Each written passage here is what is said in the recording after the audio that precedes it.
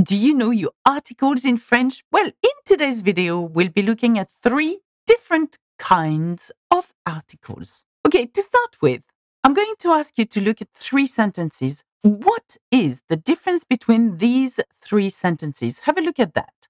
Je veux un gâteau. Je veux le gâteau. Je veux du gâteau.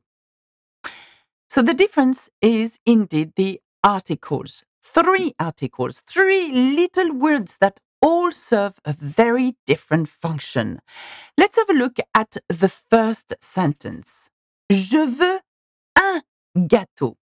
Un is called an indefinite article or article indéfini. It refers to an unspecific noun, a something. Un gâteau, a cake. This would be the English equivalent of a. But like everything in French, we need to consider the gender of the noun we are using. So we have 2 ways of saying a.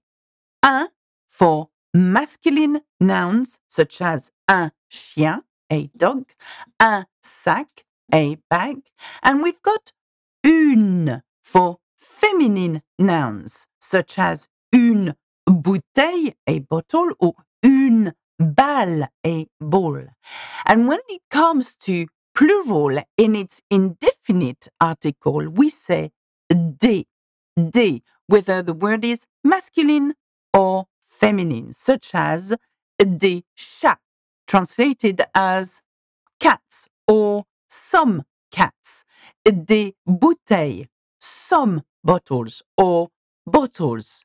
So this article, un, une, des, is called an indefinite article or article indéfini. Let's have a look at the second sentence. Je veux le gâteau. Le is called a definite article or article défini. It refers to something specific. The equivalent in English is the. For better understanding, let's add de ma sœur to the sentence, a possession. For example, je veux le gâteau de ma sœur. I want the cake of my sister. Or I want my sister's cake, okay? So the cake. Here we are being specific. It's not any cake. It's my sister's cake. But like everything in French, and as I said earlier, we need to consider the gender of the noun we are using. So for the definite article, we have 4 ways of saying the in French. I know, right? Le for masculine nouns, such as le chien ou le stylo, so the dog, the pen. La for feminine nouns, such as la tasse, the cup, or la jupe, the skirt, for example.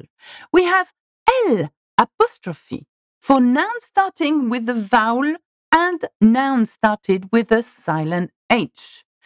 Do bear in mind, though, that L apostrophe is used the same with either feminine or masculine nouns, such as l'université, as a U at the beginning, so we need to drop the A here, L apostrophe, or l'hôpital, the hospital, because it has a silent H. However, l'université has a gender. It is la. Hôpital has a gender. It is le. But because they start with a U and an H, we have to drop the E or the A and add an apostrophe. And the 4th way of saying the is les. Les is used in a plural form, whether they are masculine or feminine nouns, such as les chiens, the dogs, les tasses, the cups. Now, let's look at the last sentence, and arguably the most difficult. Je veux du gâteau. Du is called a partitive article or article partitif. Du refers to an unknown quantity, usually food or liquid or basically anything that you can't count. The equivalent in English is some. Now, by saying je veux du gâteau, you're saying that you want some cake, some of it. Again, as I said earlier, we need to consider the gender of the noun we are using. So we say du for masculine nouns. And it's pretty much a contraction of de and le. Okay, so we never say de le. Je veux de le gâteau. You don't say that. You say je veux du gâteau. For example, du pain, some bread. Du beurre, some butter. So some quantity of bread or some quantity of butter. Now, for feminine nouns, we would say de la. There is no contraction here, unlike the masculine noun. So we say de la farine, some flour. De la confiture, some jam. And to finish, des, D-E-S, is the partitive of de lait, except that this is contracted because we can't say de lait. For example, des cornichons, some pickles. Des pâtes, some pasta. One thing you need to watch out for is that while you can omit some in English, such as I want some cake or I want cake, you cannot do it in French.